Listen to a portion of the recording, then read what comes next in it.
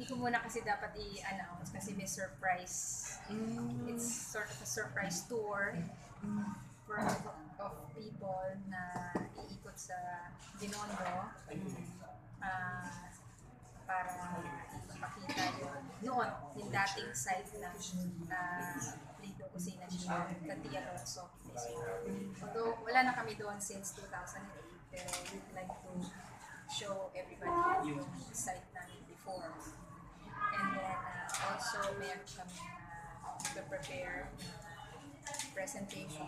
It's like a manifesto of the brand showcasing kung paano start ng Lido, tapos from before until yung mga transition ko para transition, tapos yung mga products, mga aming mga stores.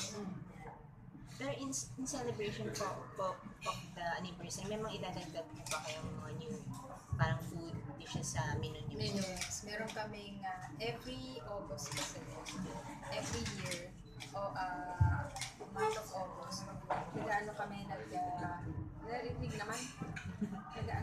Naririnig naman? May nagre-record kasi. Ganun ba yun? Hindi, nare-record naman. Every year, pagdating ng August, tawag namin parang nagre-refresh ang nare-review namin lahat ng aming product mix. Tapos, actually, ang mix namin napaka-consistent, napakaganda na. So, we make sure na meron kaming ina-add na bagong items sa aming new menu every August. One namin nilo-launch. So, surprise. Ang mga makagayahin. Oo nga. Ma'am, after La Fuerza, what made you decide na QC naman within Mindanao Avenue? Well, Mindanao Avenue actually is the 6th store dito sa Quezon City. Ang first store namin was E. Rodriguez, tapos Visayas Avenue, Commonwealth Avenue, Banawe, Quezon Avenue, tsaka ito. So, nakita ko yung siyempre, ang laki kasi ng Quezon City, di ba? And all stores are performing very well. So, ayun, iniisip ko na since meron akong Commonwealth, meron akong Visayas na malalakas, itong Mindanao, specifically yung Barangay Toro, has about 90,000 population. So, ito yung isa sa mga pinakamalaking barangay dito sa Quezon City. With, very, very vibrant yung community, maraming businesses, maraming residential. Ayun, kaya nag-decide ako mag-open. And the store is doing great. Sana meron pang Mindanao area tulad nito sa Quezon City. In terms po dun sa laki ng store, ito po ba yung pinakamalaki or pare-pareho yung dito sa Quezon City? Hindi.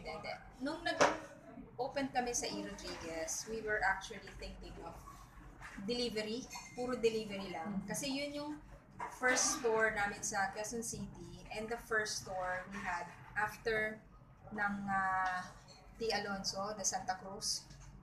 So, delivery store lang siya, maliit lang. But eventually, syempre madami kaming sizes ng store na nabuksan after that. Then, pinag-aralan namin yung financial and everything. Nakita namin na mas pa rin, parang same effort kay malaki yung store, kay maliit. Although maganda rin naman nakita ng maliit na store, no? Pero yung time na i-spend mo sa pag-aalaga na isang maliit na store is the same. Same amount of time na sinispend mo na mag-alaga ng mga iba-ibang ng mas malaki at maliit, pareho lang. And syempre, in terms of return, mas mas malaki yung malalaking store. So, this is the ideal, ang pinaka-ideal size, minimum 150 square meters. This one, actually, maliit lang ang lot namin dito is 130, pero since may up and down siya, so we were able to fit in 110 seats. Maganda yung size na. May plans po kayo mag-open pa ng isang branch? Madami pang branch. Pero this year We have just signed up with Robinson's Land Kakasign lang namin 2 weeks ago.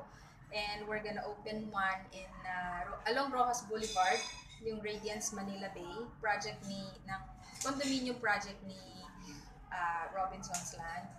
Tapos, ito si Phoenix, they will be, meron din silang isang site na maganda. Hindi ko muna sabihin yung place ha, kasi baka mausog. Pero, ayan, yung mga yan, all within the year, ma-open sila. So, madami-dami na, puti na po. Ma'am, from before, di ba, sabi niya,